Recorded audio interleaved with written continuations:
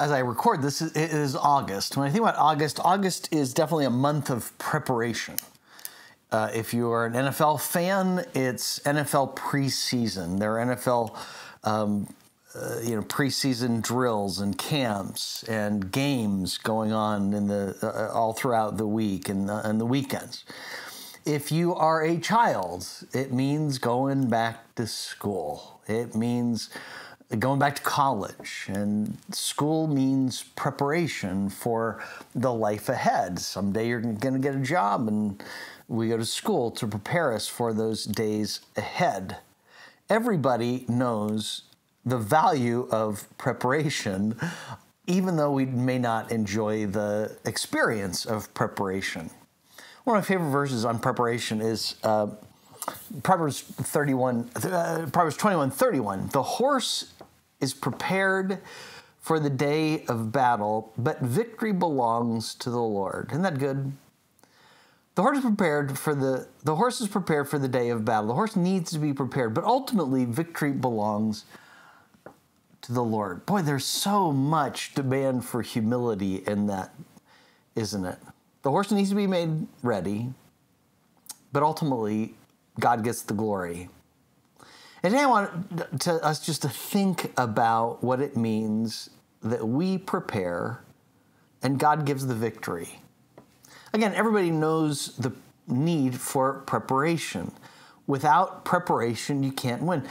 John Wooden, the winningest coach, I think the greatest coach of NCAA basketball ever, used to say that his focus, the reason that they won so many national championships, was his focus was preparation. You can't control the game completely, but you can control your preparation. And he would tell guys on the bench, hey, you need to be prepared because success is when preparation meets opportunity.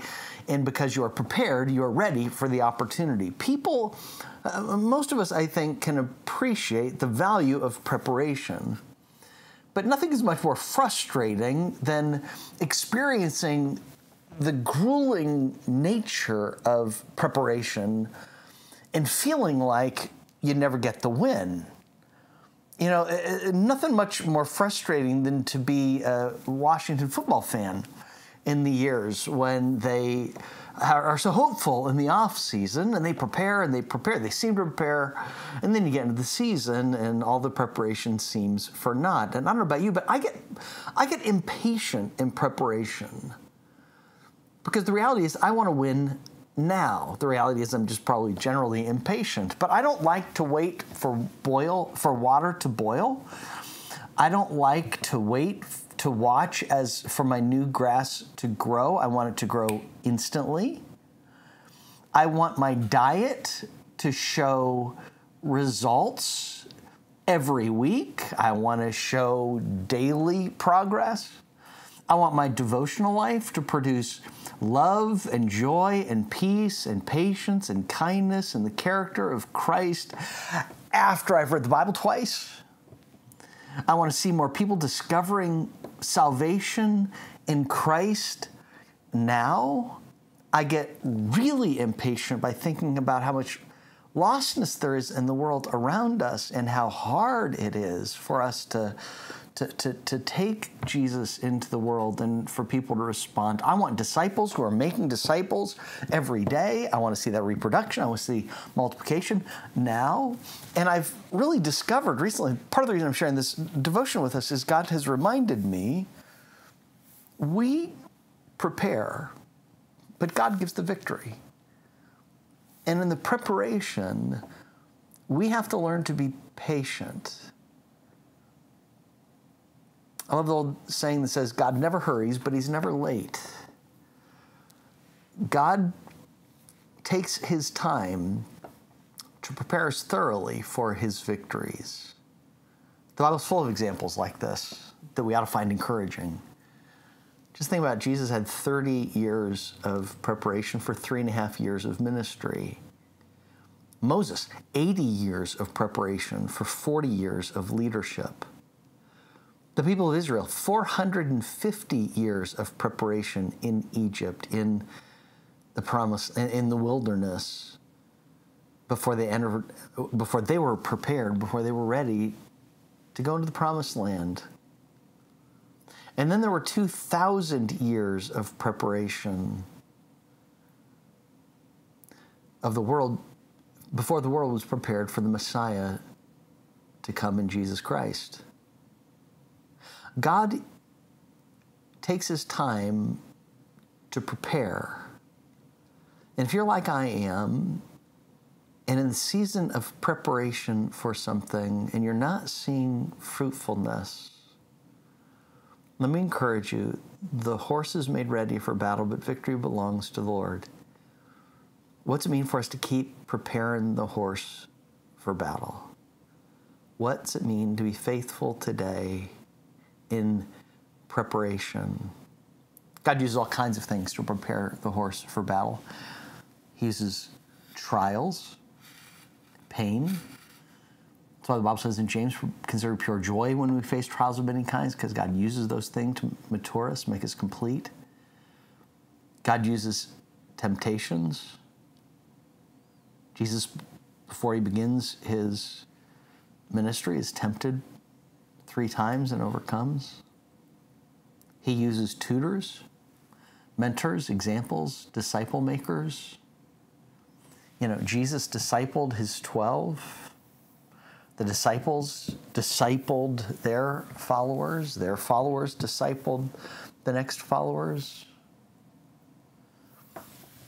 He uses his word. He uses preaching.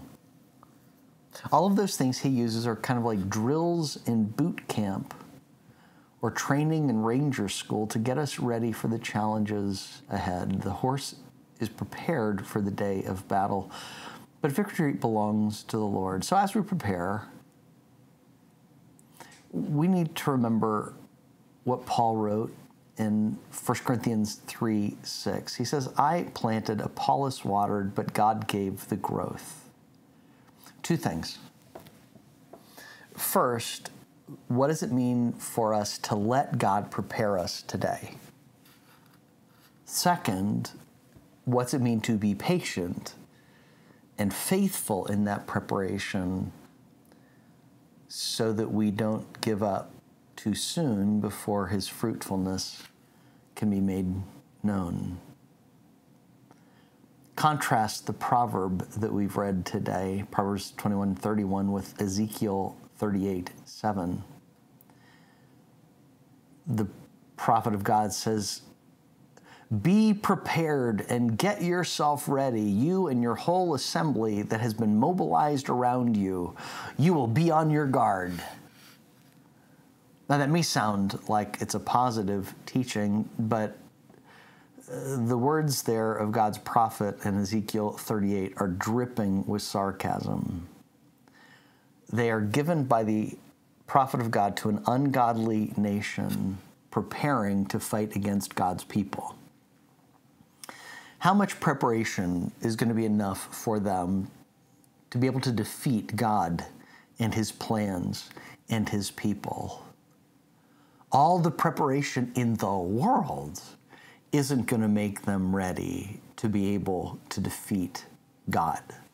So sarcastically, God tells this ungodly nation through his prophet, hey, go prepare yourself, go get ready, get organized, write up your battle plans, assemble your troops, train your soldiers, be on your guard.